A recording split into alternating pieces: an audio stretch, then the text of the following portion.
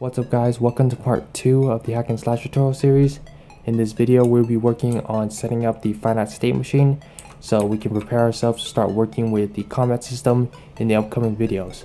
So I made myself a basic test to see if this whole state machine is actually working, and so the system I made is if I click my left mouse button I'll get a print that says attacked. If I spam it, as you can see, I get a print string on the top left saying that I cannot attack, and that is because I've made this test to where if I'm in the attacking state I cannot attack until the state has been resetted. And so I made the system where after attacking there's a 1 second delay before I can actually attack, and as you can see the system is working perfectly fine. So if you guys want to pick up these files for yourself, join our Patreon and let's get started. So in the last tutorial video we implemented a basic locomotion system for our custom character. Well, it's the UE4, so not much custom, but you can customize it as long as you have the animations for that skeleton. And in this video we're actually going to start with the state machine. We'll start coding the state machine and getting everything all set up for our next video where we start actually implementing combat. And so inside this we're going to start off with defining all our different states, or at least some of it. So in the blueprints folder and the hack and slash folder we're going to make another folder called enums. We're going to go to blueprints and click on enumeration, call this e_states, open this up, and we're going to add a bunch of states. The first one's always going to be a none.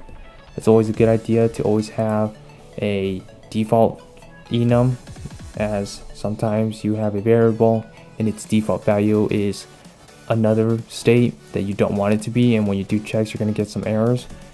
So our first state, well, we're going to start with attack, maybe dodge, and death. We might add on onto these states, but let's just start out with some and go on from there. So let's open up our character here and let's make some functions, prepare for ourselves for the upcoming videos where we'll be actually using the state machine a lot.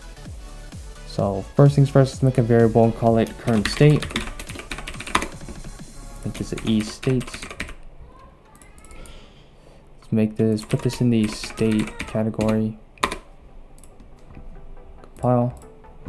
Start off by making a function, call it set state. We're gonna pull this out and plug this in.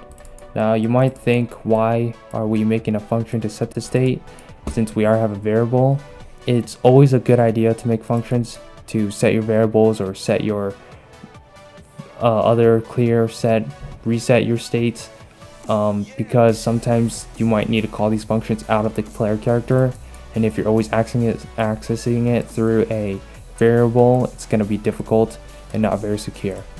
So I'm going to change this name here to a new state, and we're actually going to make an additional check here under branch. We're going to check if this new state is not equal to the state that we're already in, so we don't continue to set the state to the same state. So if the state that we want to change into is not equal to the state that we're already in, then we can, so let's make this not equal. Let's actually change this to e_states. E_states, this one's also e_states, is it? Yes. Can we not do that? Not equal enum, there you go. That's why. Okay, now we can plug it in. Alright, so if our new state is not equal to the current state that we're in, we set our current state to the new state, so we don't constantly set this state to the same exact state that we're already in. And we need another function called getState, and we're going to make this appear, and under advanced make this const. Basically what const mean is that it will not change any game. It won't change the game at all. It will not set values. It will simply do calculations and return a value without setting anything. It can set local variables, but I think if you do set local variables, it won't be constant anymore, as you're setting and setting variables, and it could change the state of a game. So that's something to keep in mind. But here we're simply just going to return the state that we're in. So return node, and we get our current state, plug that in.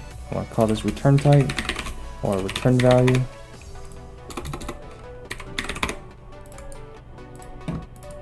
Now the next function that we're going to make is a function to help us easily distinguish whether or not our current state is equal to any of the states that we shouldn't be in. It'll be very useful once we implement functions that require the character to not be in a specific state in order to perform a certain action.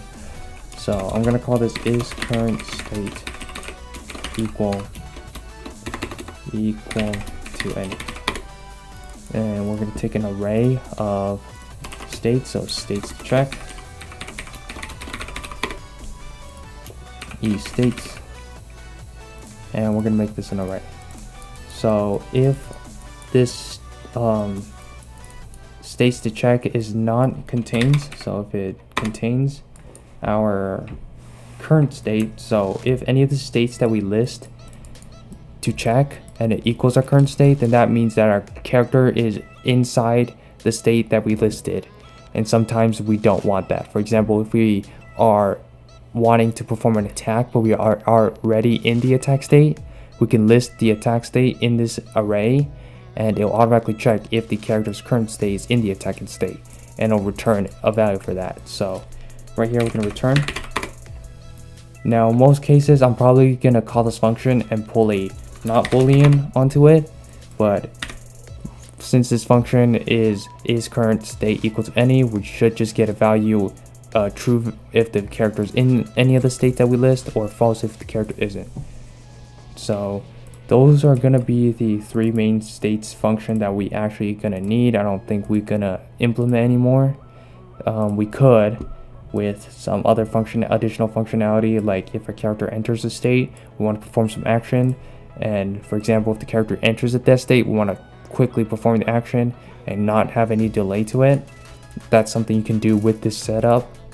But let me give you an example of how the system can work, and let's go on from there. So I'm gonna grab the left mouse button input, and off of this input let's pretend this last input is going to be my attack input. So right here we're going to do a print string, and we're going to call this attack, right? Like attacked, right? So if I give it a roll and I click my mouse, I'm going to get attacked. But if I continue to spam it, I'm going to constantly attack, but animations aren't going to be like 3 milliseconds long. So I'm probably going to keep canceling my animations here. So since I don't want that, we're going to do a check here. So if I press, we can make a branch. And so if we attack, we obviously want to set our state to attack. So set our state to attack. Alright, so if we are in the attacking state, then we cannot attack anymore. We need to wait until the state is no longer attacking. So if we are attacking, we enter the attacking state. Once we are done attacking, we clear the state. So right here in this branch, we can grab this is current state equal to any node. This node should be a pure function, as it doesn't do any change the state of the game, it simply returns a value. Off of this pin, we can make an array. And so if we choose attacking here, so this means that if our current state is in the attacking state, we should attack. Well, that's not exactly what we're trying to aim here. If we are in the attacking state, we should not be able to attack. So we're going to pull off a not boolean here. So if the current state is not equal to attack, then we can attack. But if we are in the attack, then we print string, make this red, and say cannot attack. Cannot attack. So let's give this a shot. So once I attack once, I attacked, but if I continue to try to attack, I cannot attack anymore because I'm already in the attacking state.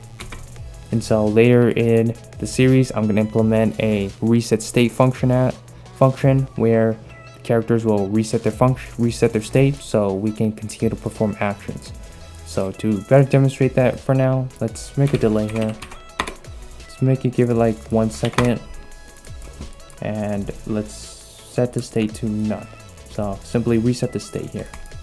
And so after we attack, after 1 second, our state should be cleared, and then we can continue to attack again.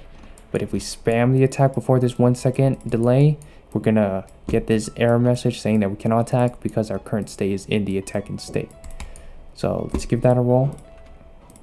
So if I attack, we can attack. If I wait for 1 second, click it again, we can attack. But if I start to spam it, I get attacked. But if I start to spam it, you can see it's gonna keep giving me the attack, and then 1 second, during that 1 second delay, I cannot attack. After that 1 second, I can attack again once. So this is the basic idea of how the system will work. You can totally expand it, but for now, let's get this all. It's gonna be all we're gonna need for the state system, and we're gonna start implementing attacking and all that good stuff in the next video. So see you then.